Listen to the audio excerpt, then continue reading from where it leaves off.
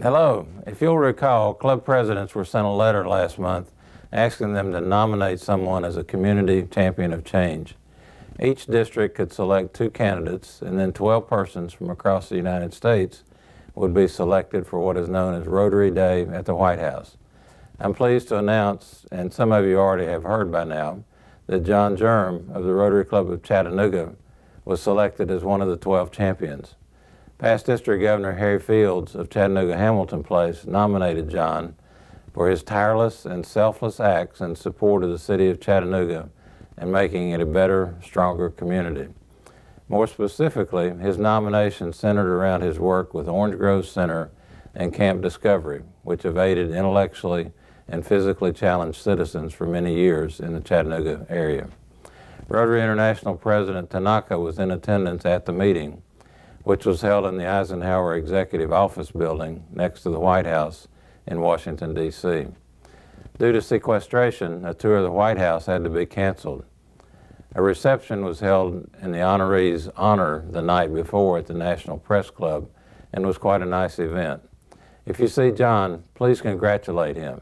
He is a great Rotarian and a great representative for our district. The annual Rotary District Conference is just around the corner. It is being held on April 19th and 20th in Chattanooga at the Marriott Hotel and Convention Center. If you have not registered yet, please do so today. If you can't stay for the entire conference, pick and choose and come to some parts of it.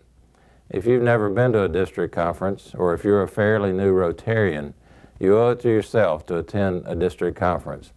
It is educational, fun, enlightening, and a great way to meet fellow Rotarians.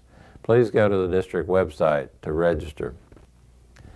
The Oak Ridge Peace Forum, with Rotary International President Sakuji Tanaka as the keynote speaker, was a great success.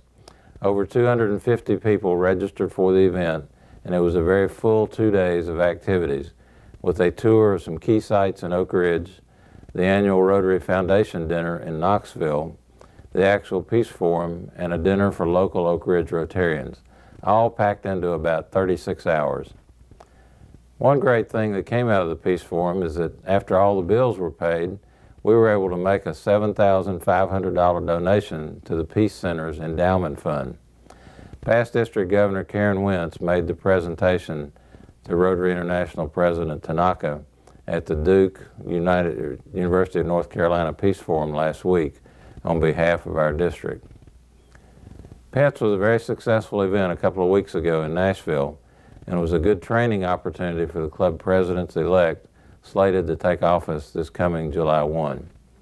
The next big event for those presidents and their boards will be the District Assembly, which will be held in Cookeville on Saturday, May 18th, and will be led by District Governor-elect Ray Noas. One final event to mention to you is the annual District 6780 Golf Tournament, which will be held on Friday afternoon, May 31st, at Oak Ridge Country Club. That's my home course, and the course is in great shape and will be magnificent by the time the tournament rolls around at the end of May. It's also the home course of Oak Ridge native and 2-time PGA winner Scott Stallings. I'm hoping for a great turnout, and registration forms are available on the district website. Hopefully, every club will try to put together at least one foursome, especially those clubs in easy driving distance of Oak Ridge. That's all for this month. Hard to believe the year is almost gone. Let's finish on a very strong note in each of our clubs.